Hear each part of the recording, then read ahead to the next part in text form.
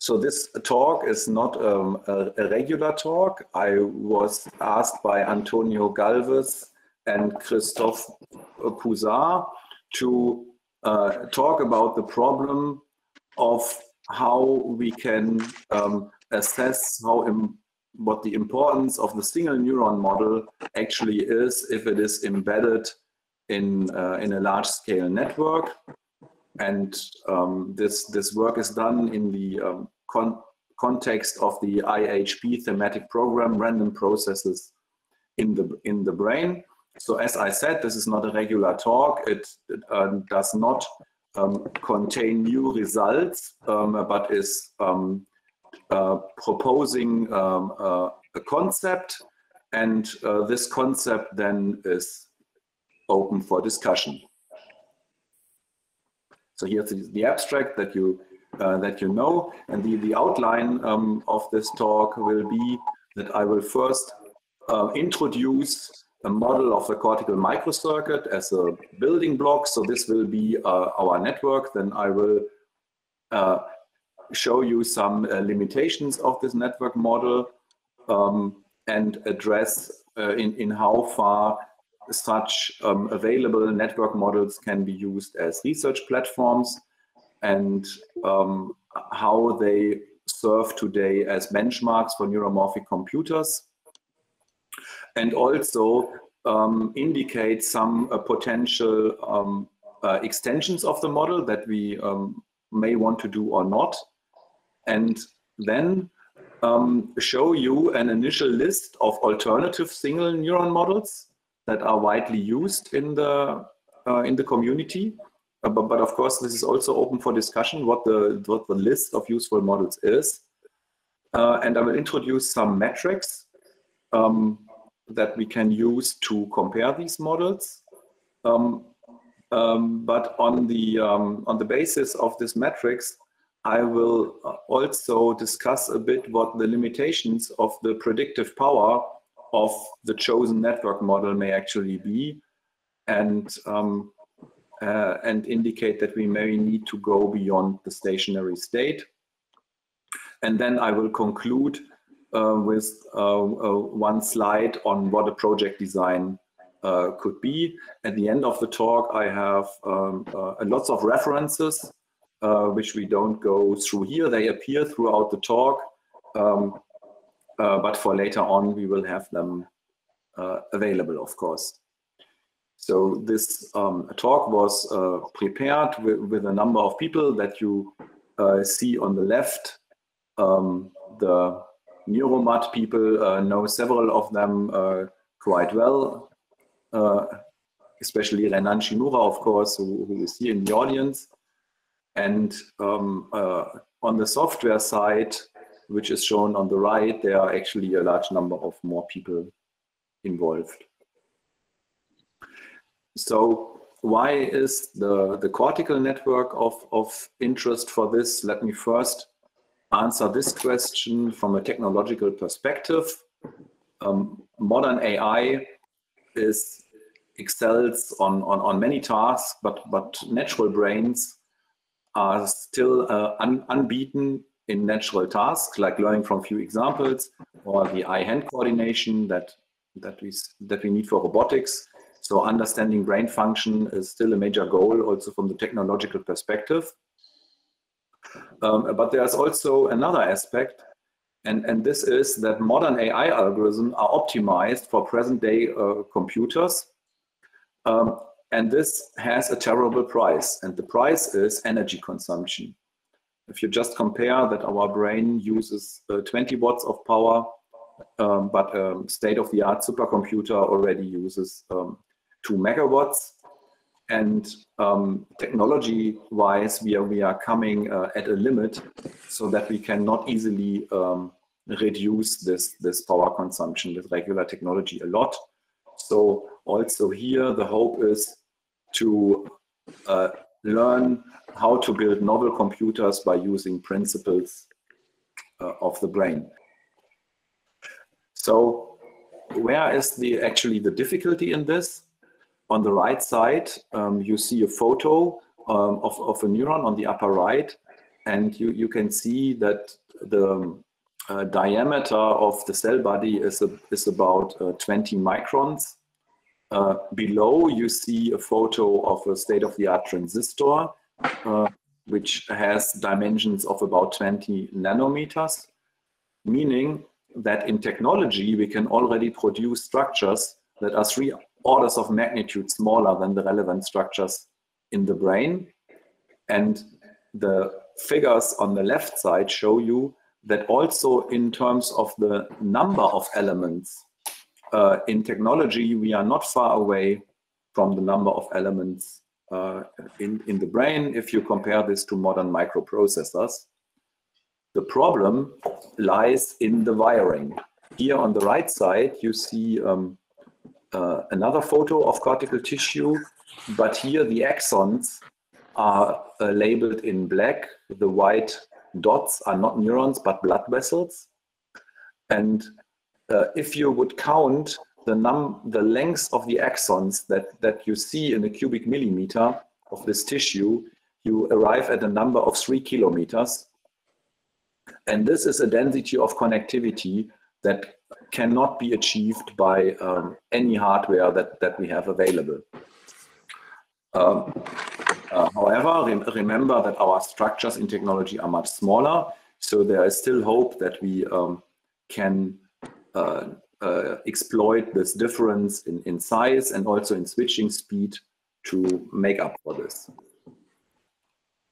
On this slide, you see cross-sections through the brains of mammals, and this is to indicate that in evolution from mouse, which is somewhere in the lower right, to human, which is on the upper left, the cortex has grown a lot in volume by 3 orders of magnitude, whereas its local shape remains almost identical, that you can appreciate on this figure on the right side, where on the horizontal axis you have different animals again, and you see now a zoom into the local structure of the cortex, and you see that there's lots of similarity, and this similarity also spans across modalities, so independent of whether this tissue is processing visual information or auditory information or is planning motor tasks, it looks essentially the same. So we have a dual universality here, which of course motivates theoreticians to look for generic principles that remain to be discovered. So our hope is that here nature hit on a principle of computation that was so precious that it was preserved over evolutionary time, and nature just built more of it. Accordingly, over the past decades, there have been many attempts to model this local cortical circuit, starting from the breakthrough work by Douglas and Martin, and here I have listed some of the important references, and I would like to focus on a model that we built in our lab a few years ago, and this is based on a very simple individual neurons. So basically the integrate and fire neuron model, and is just taking care that the structure of the network is represented accurately. So here the neurons maintain a voltage variable that you see on the left side. The neurons are interacting by spikes. Once a spike arrives at the postsynaptic neuron, a small voltage excursion is elicited after a small delay. This is called the postsynaptic potential. However, this panels that you see on the left side represent the situation as you would see it if you have these neurons in in a dish and you investigate them unconnected to the rest of the network, if you would stick an electrode into a neuron in the living brain, this is shown on the right side, then you would see large fluctuations of the membrane potential and the emission of spikes at seemingly random times. We now know that this is to a large extent is not noise that we are seeing in these fluctuations, but is coming from the 10,000 synapses of a neuron that receive excitatory and inhibitory spikes all the time. And based on this particular single neuron model, we built up a circuit that is representing all the neurons and all the synapses below a square millimeter of cortical surface. This study integrated the knowledge of 50 experimental papers that were available at the time in 2014. And this led to already interesting spiking activity that is shown in this display on the right side, where time is running on the horizontal axis, and we are looking about 1 millimeter into the depths of the cortex. The spikes of excitatory neurons are marked in blue. The spikes of inhibitory neurons are marked in red. Of course, in the brain, they would be scrambled, but here I've sorted them within the layers just to guide your eye. And you see that clearly that there is a difference in the spike rate of excitatory neurons in the different layers and also of inhibitory neurons. And the spiking activity is asynchronous, irregular, as experimenters find in recordings. So this attempt was sort of successful and led to several more papers from other groups who either directly used this model in their own work because we published the whole model code. This is what we wanted to achieve, and is also cited by other studies. So in this sense, this model serves as a building block for other studies. However, the model can also be criticized in the sense that it is representing all the local synapses, but as a neuron receives 50% of its synapses from outside, 50% of the synapses remain unexplained. And also, if you look at the power spectrum of the activity, then you see that all the slow oscillations that we see in nature are missing from this model. So in the next step, we tried to build up a multi-area model, and this time of macaque visual cortex, by representing each of the 32 visual areas by just one of these microcircuits. And this was successful in the sense that we then have different spiking activity in the different areas, as you see here in the upper raster diagrams on the left side.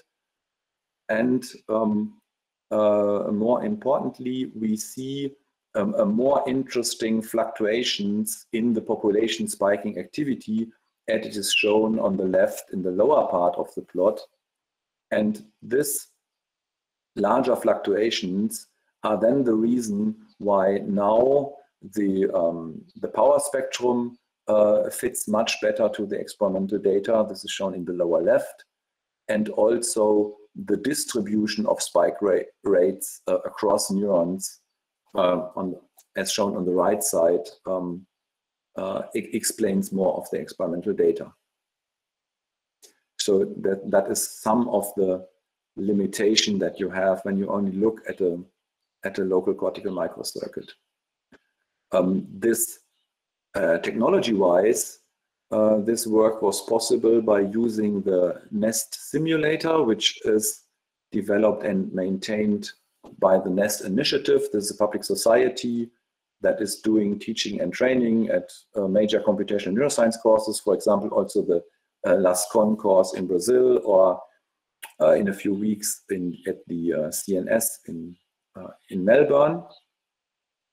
And I'm mentioning this here for the purpose of this talk, that having such generic simulation engine means that we can simulate many different models with the same engine, which of course opens up the opportunity that this simulation engine is well validated and optimized, and therefore the risk of making errors is reduced a lot. For some models, like our microcircuit model here, it's possible to simulate this model also on different simulation engines, like the NEST simulator, the neuron simulator, or even the Spinnaker neuromorphic hardware. I will come back to this in a few slides, which enables us to cross-validate the simulation engines itself, and that's of course also an exercise that increases reproducibility of science. Here are examples of such specific neuromorphic computers. On the right side is the system that I just talked about. The model has become a benchmark for neuromorphic systems, and just in 2019, the Manchester group managed to run this circuit on their system in real time. This is regarded as a breakthrough because it means that all larger networks should be easier to simulate because they are less densely connected necessarily. And by comparing this to simulation results with the simulation engine NEST, one could verify that the results are actually correct. What one has to keep in mind to bring these results into perspective is that this model, compared to the size of the neuromorphic computer, is rather small. It occupies just 1% of the system. And these studies then led to a series of papers where people studied the performance of this circuit on different variants of specific hardware, like GPUs, FPGA systems, and so on. However, also the technology of conventional computers is not standing still. Here you see a recent system in our lab. This is just one pizza box size computer with 128 computational cores. And on this system, you can appreciate on the upper right plot that when all 128 cores are used, this circuit can be simulated actually faster than real time, and also has an energy consumption that is below all neuromorphic computing attempts so far. So for the purpose of our talk here, this means that we can really do a lot of simulations with this circuit, because it's even faster than real time on a single box. So now I would like to come to a few limitations of the model. Meanwhile, there are a mean field theoretical description of the activity in this circuit that reproduce the spike rates. This you see in the upper left, and reproduce the power spectrum that you see on the lower left, which is a good thing, because it allows us to have much more control over the parameters. But it also means that maybe this circuit is less constraining than we thought in the beginning, because in this mean field theory, only the two first moments of the fluctuations in the network enter the equations, and not all the intricacies of the connectivity. But by the way, this mean field theory is contained in a toolbox. You see the references on the right side. So for a project like this one, this theory would already be available and can easily be adapted to other neuron models for the purpose of parameter estimation before you actually do simulations. There is also a phenomenon in this circuit that you may already have noticed in the power spectra of the slide before. And this is that when you look at the activity of many neurons in parallel, as is done on this the left raster diagram, you see vertical stripes. And these vertical stripes are showing up as a peak in the power spectrum at about 300 Hertz. This is not seen in physiology, and it's probably an artifact of this model. And this is disturbing if you, for example, if you want to compute the local field potential of these neurons, then this clearly shows up. We now know that this artifact goes away if you improve the anatomy of the model, and this is shown on the right side. This is now a model where the number of neurons is higher, as it would be in 1 cubic millimeter of macaque V1, and then this these high frequency oscillations go away because there is a weaker coupling between the neurons, as the number of synapses is approximately the same in these two circuits. So this is one of the potential improvements that we may want to do or not. And also neuroscience has advanced to a point where we now begin to have also anatomical knowledge, not only about the connectivity of inhibitory neurons as such, but also on the different subtypes of inhibitory neurons that are available.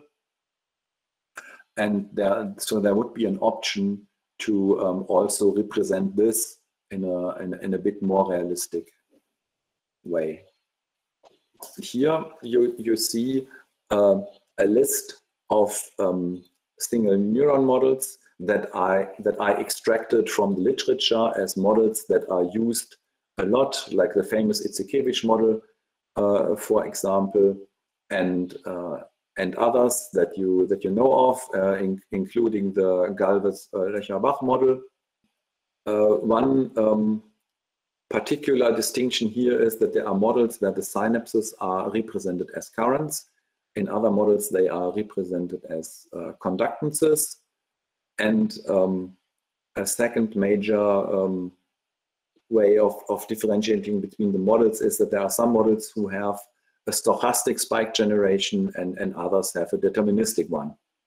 So the models I have listed here are all already implemented in NEST in C++. So there would be very little coding required to use them in a project like this.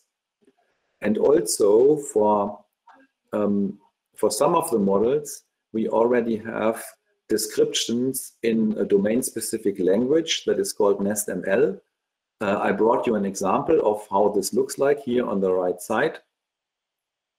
So this is a language which is very close to mathematical notation, which gives the scientist more chances to directly compare models and also to spot errors. And in the next slides, I will just show you briefly how some of these models look like. This is the Itzikevich model. It consists of just two equations that are highly nonlinear, and depending on the parameters, you can model all sorts of spike responses that you find in nature in response to a DC current, like regular spiking, intrinsically bursting, and so on. So it's very flexible and could be used for the cell types in the different layers, and also for excitatory and inhibitory cell types. And with the same idea, a different class of models are the GLIF models that have been developed by the Allen Brain Institute. These models can very well be fit to in vitro experiments, and the Allen Institute actually showed that they fit the data better than the multi-compartment models that they also use in their institute. And then there is the famous MAT model by Kobayashi, Tsubo, and Shinomoto, which in 2009 won the quantitative single neuron modeling competition. You may remember this paper in Science by Gerstner and Nord about this. It was a bit shocking that such a simple model has such a success. And then there is the Galvez-Löcherbach model that many of you know so well. Antonio, Christoph, and other people from our lab have started a few weeks ago of implementing this into NEST. I think that looks promising. So we have this then also available in a short time, I would hope. Which brings us then to the question, how should we actually then compare the network activity that is resulting from simulations of circuits with such different neuron models? There are the obvious measures that have been used throughout the past years, like the distribution of spike rates, the distribution of correlation coefficients, single spike train irregularity. But we could also look at measures of network synchrony and the power spectrum of neural activity. And maybe we should even include functional metrics. I will come back to this in a few minutes. Some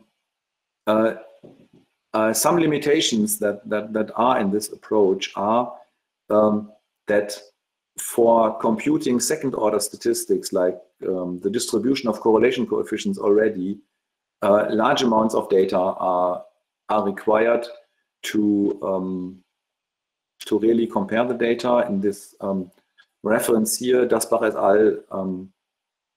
21. This gives some examples and estimates of how long the simulation time actually has to be. So this is not completely trivial.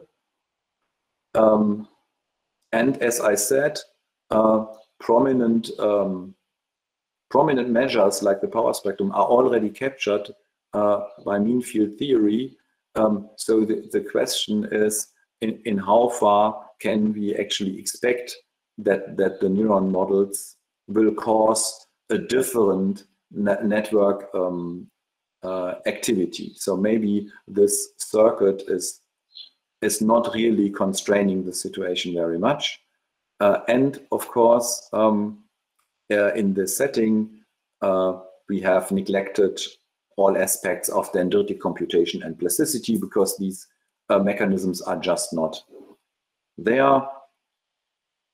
One has to keep this in mind. And here is an example from the paper by Dasbach et al. Just to illustrate the predictive power of this circuit. Here, the authors are replacing the Gaussian distribution of synaptic weights that the original model has by just the mean value in all of the synapses. And they find that the distribution of firing rate, spike train irregularity, and spike correlation is indistinguishable. And that means you can remove this complexity from the model, at least according to these measures, without losing anything. And in the next slides, I would like to show you that there may be, however, other properties of such circuits that are not so easy to discover and that may exhibit differences between the neuron models. So here, these authors found an intermediate region between a regular network activity and chaotic activity that is optimal for memory. They find that this state exists in continuous network models and also in spiking models. And other work showed that you can map a spiking network model on the left to the much simpler binary neuron description, which enables us to do much more analytical work.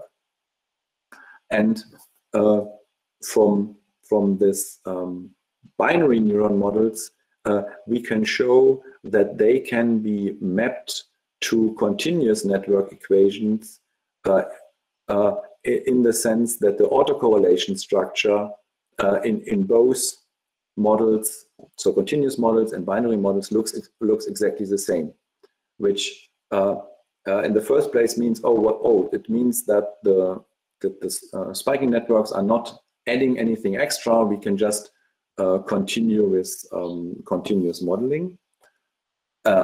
However, this may not be entirely true, because if one looks more into the details and investigates how does the network trajectory of two nearby initial conditions deviate, one finds differences. And this I would like to show you on the next slide what this could mean in terms of network function. So imagine now, looking at the upper left, that you have two nearby initial conditions that are caused by two very similar input patterns to the neuron. Then for the one pattern, you would have a red trajectory, and for the other pattern, you have a blue one. And because there is additional noise, on a repetition of the experiment, you would have another red trajectory and another blue one. And that means that over time, this bundle of red trajectory would become wider and wider, and the bundle of blue ones would also become wider and wider. This is indicated by the two circles, but at the same time, these two bundles would also have some separation. And the finding is that in the initial time after stimulus onset, these two bundles are moving faster away than their diameter increases. So there is a certain point in time where such input patterns can be optimally be separated. And this then this is then shown here a bit more formally. So green is the distance between the two bundles, and red is the diameter of in one bundle, and the difference is the blue curve. And you show that there is a peak if you express this in some measure of signal strength that is shown on the right, then you see this a bit more clearly. And this feature is depending on the single neuron properties, so it could be different for the different single neuron models to be tested.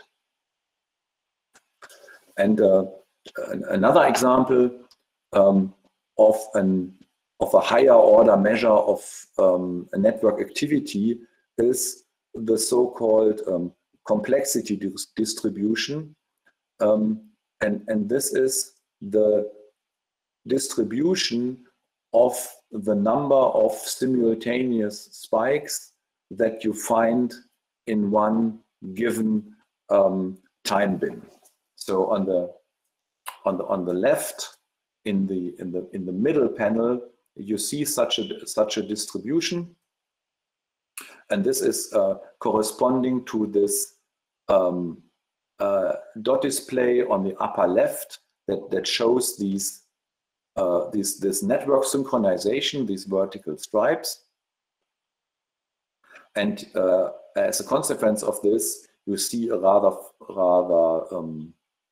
flat complexity distribution. This is the blue curve that goes up to high complexities like 60.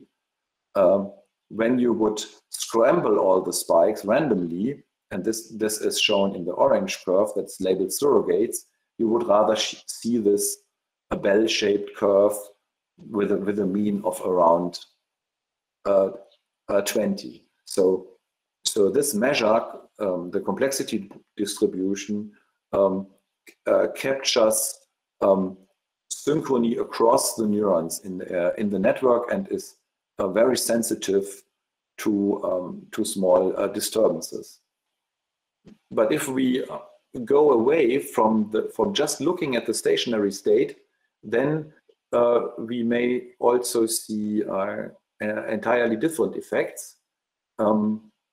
Here in the upper panel, I show a simulation that should mimic the arrival of a visual stimulus into layer 4 and 6 in A, and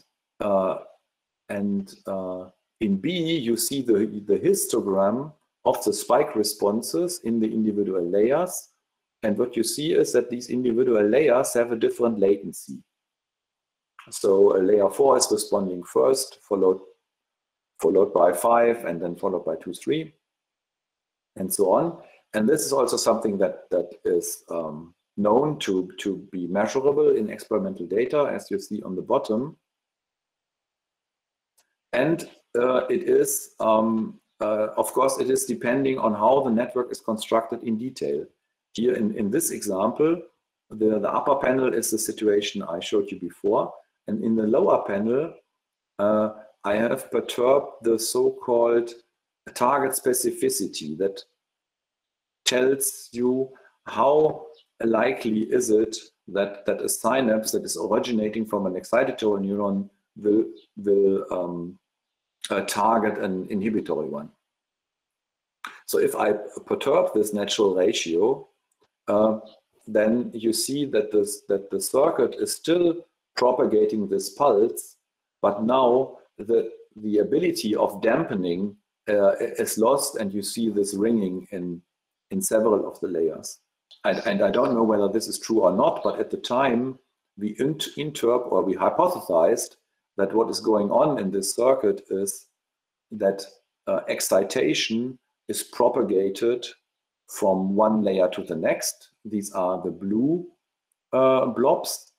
But then the excitation of the receiving layer is exciting the inhibitory neurons in the sending layer, which then shuts off the sending layer as a kind of a handshake signal. And at least at the time in our model, we found this pattern repeated over several combinations of layers.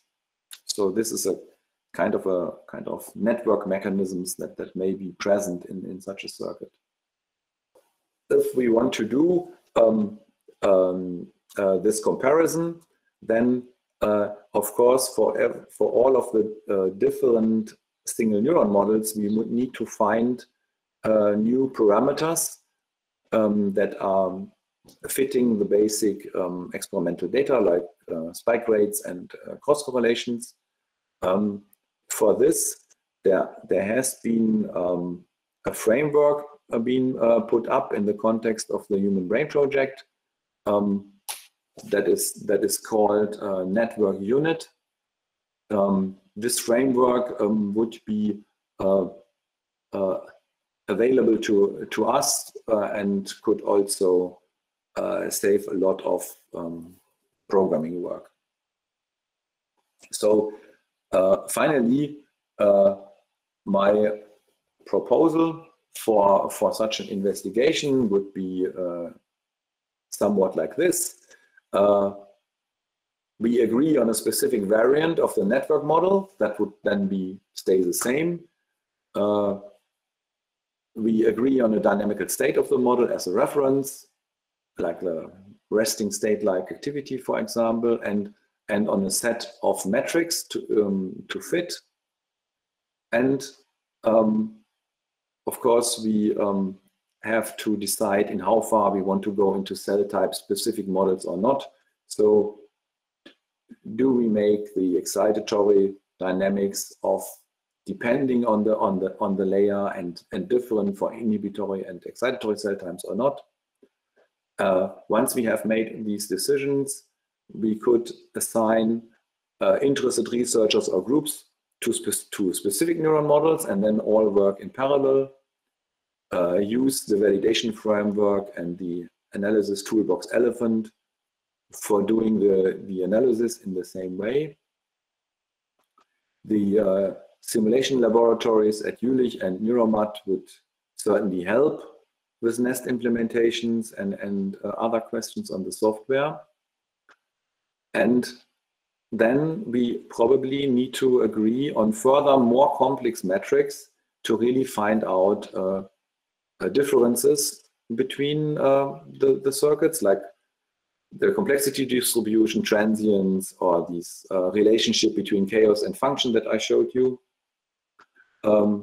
We could communicate over the year to sort out problems, and then maybe together in March 23 throughout the main phase of the thematic program and discuss these results in Paris. Thank you very much. I have a general question. Okay, of course, it's really important to model neurons, but is it fair to say that when dealing with computation and also energy consumption, etc., is it fair to say that a lot of things are occurring at the synapse? And my question is, if we really want to mimic nature, and in particular its ability to produce very complex computation with a minimal energy cost, wouldn't it be also a good idea to investigate models of synapse? And in this case, how does it fit with your architecture? Is it possible to generalize it for? Yes. Yeah. That's a totally relevant question, Bruno.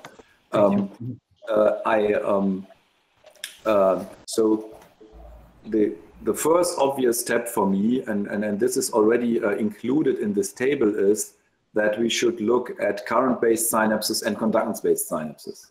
Yeah, so there's still no plasticity, but we already know that this makes a difference. And the next step would, of course, be to really look at plasticity and see how the interaction of the single neuron model and then the particular plasticity model makes a difference.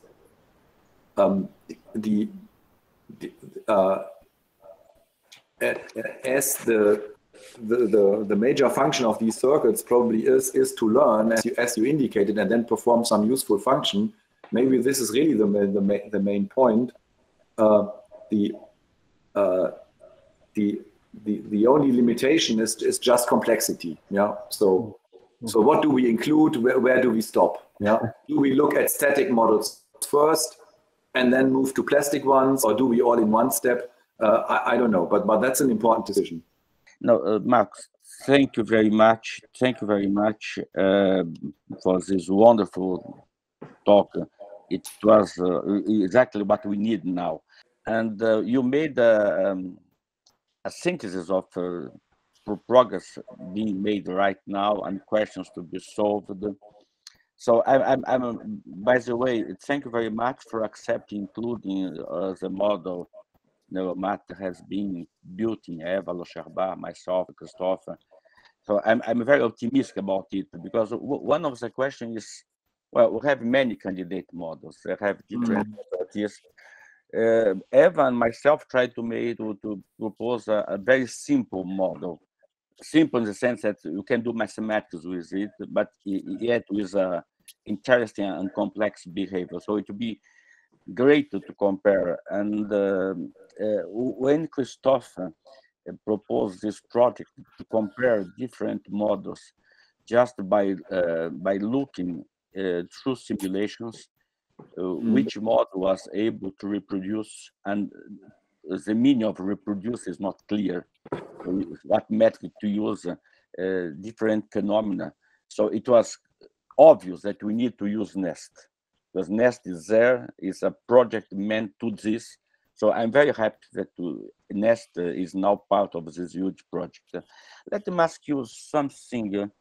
What are the phenomena? Because this answer is also part of the question Bruno asked. So there are so many different phenomena we could try to model, but we should decide what are the phenomena that you think are crucial to address right now, like physicists do all the time. They have. So in your opinion, what are the neurobiological phenomena that we should try to model right now? Yeah. So I would say we should start with the obvious ones that the electrophysiologists are telling us for years, that the spike rates and the spike train irregularity is different, is depending on the cell type. Yeah, so it's different for excitatory and inhibitory neurons, and it's different across the layers. And this is also related then to the power spectrum of the population activity. And so that I think that's something that we should do definitely, because this is also constraining the dynamical state of the network. Yeah, it's making the related to the difference between a state where the neurons more or less fire asynchronously, or where they are all producing a single oscillation.